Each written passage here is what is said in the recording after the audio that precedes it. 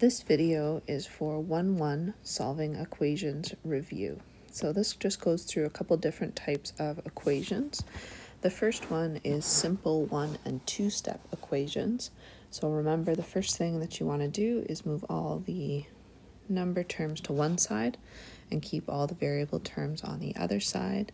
Usually we leave the variable terms on the left, but you don't have to. Here we would have 13 minus 4, which is 9. Then your next step would be to get the variable by itself. So you divide both sides by 3, and you would do x equals 9. Next equation here. This one is an example where you're going to do the opposite. So here on the left-hand side, you're dividing by 3. So the opposite would be to multiply both sides by 3. And then on the left side, you're left with x. On the right-hand side, you're left with 36. The next type of equation that you should be familiar with is solving equations with variables on both sides. So same approach as before. We're going to get all our terms with variables on one side, all our terms with numbers on the left side. We just have a little bit more moving around to do than in the simple equations. So we're going to move our variables to the left, numbers to the right.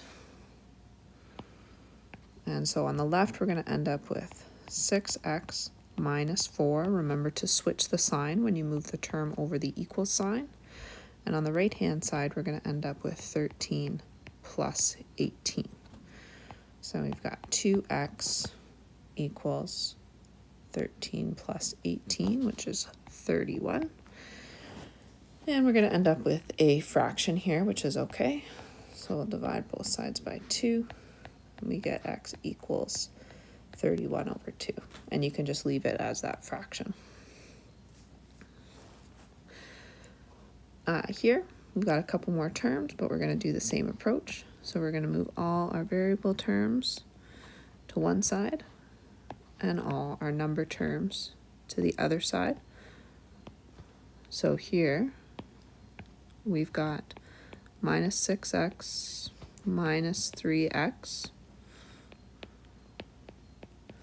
And then on the right-hand side, we're going to have 4 minus 7, that was there before, plus 1 minus 2.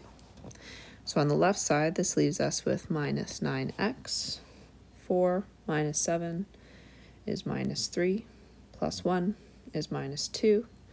Minus 2 again is minus 4. And then we're left with x equals 4 over 9. A fraction, no problem. The next type of equation is solving equations with brackets. So here, when you have an equation with brackets, the first thing that you need to do is get rid of the brackets. So in this case, we can expand using the distributive property to get 6x minus 3 equals 45. Then we're going to move our number term over to the right side, which leaves us with 6x equals 48. Then we can divide both sides by 6, leaving us with x equals 8. Same thing over in example B here, except we've got 2 brackets to expand. So 2x minus 4 equals 3x minus 12. Same thing, we're going to move our variable terms to one side and our number terms to the other side. So we would have minus x equals minus 12 plus 4. So that would be minus 8. And then we're left with x equals positive 8. Here, D, our last type of equation, is solving equations with fractions. Fractions always make things a little bit wonky. The first thing that you want to do is get rid of the fraction by multiplying by a common denominator as low as possible to make your math easier. So here in example A, I see I've got a denominator of 4 and a denominator of 3. I'm going to multiply each term in the equation by 12. Important to multiply each term. And then I can cancel out, no fraction in the number 5 term. And then I'll cancel out here. And then I'm going to end up multiplying what's left over. So 9x minus 60 equals 4x. I'm going to move my x term over and my number term to the right,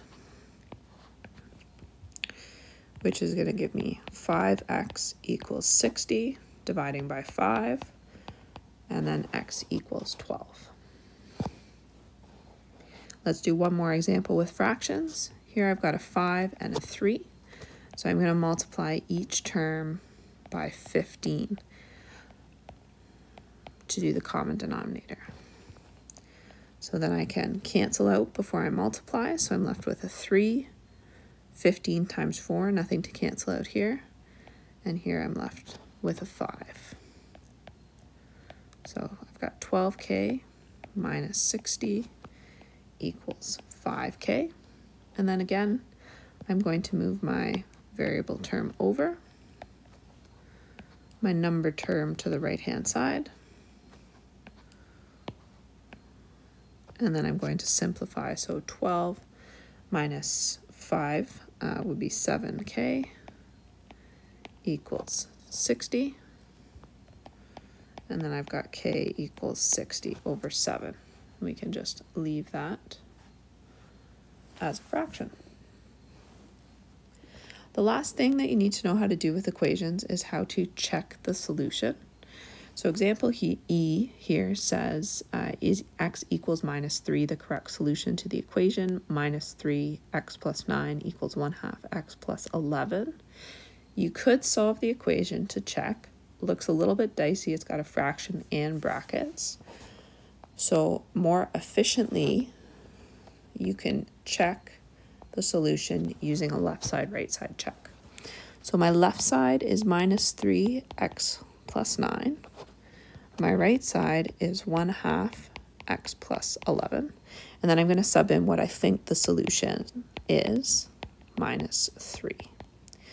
So on my left side, I get minus 3 times 6 minus 18. So if on my right hand side that also equals minus 18, then I know that x equals minus 3 is correct. So let's give that a try. 1/2 minus 3 plus 11. Well, minus 3 plus 11 would be my positive 8. And then I would end up with 4. So that means that x equals minus 3 is not the correct solution because the left side does not equal the right side. That gives you a little bit of a review on solving equations.